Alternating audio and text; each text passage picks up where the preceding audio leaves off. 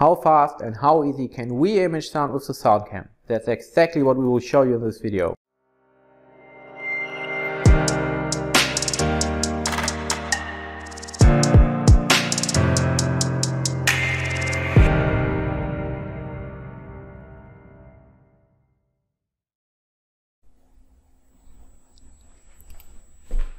First, let's set up the SoundCam. I am putting down the carrying case, open it and take out the SoundCam. If we don't want to use the SoundCam handheld, we can use a tripod to put it down. The tripod is in the carrying case underneath the SoundCam. To set up the tripod, we just need to pull the 3 legs down and then we can adjust the height. To mount the SoundCam on the tripod, we use a quick shoe mount.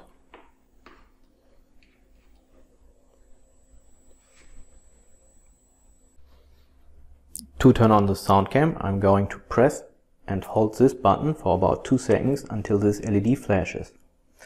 SoundCam is a handheld device, so usually I would hold it in my hand like this to move around freely, but for the video I've put it down on a tripod.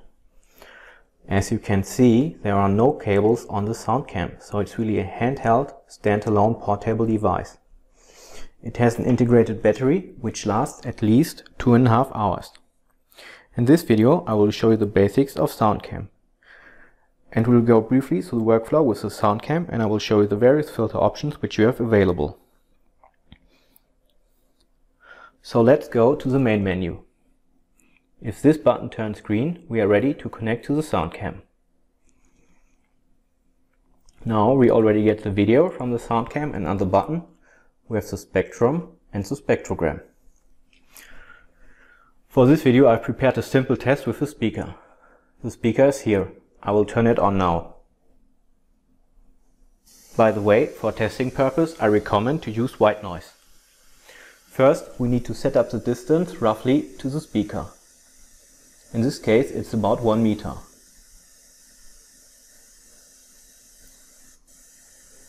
Here we can select the scaling. The scaling is now at Smart. Smart means we remove background noise. So if I turn off the source, we will get a clear picture.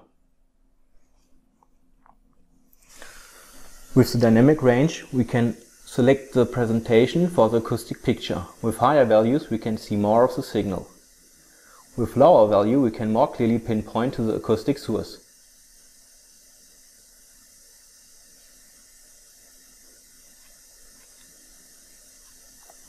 Here we can select the frequency range which is shown in the acoustic picture. With a higher frequency range we have a better resolution.